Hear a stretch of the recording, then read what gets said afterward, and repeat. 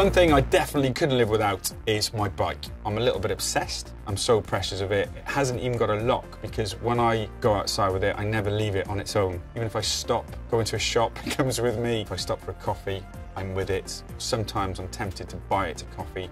That's how weird it's getting. But back in the house, it's got to be there. It's got to be safe. One of the other things I'd be absolutely gutted to lose is something that may surprise you, and that's my violin. Yes, I play the violin. I love it. My mum's a violin teacher.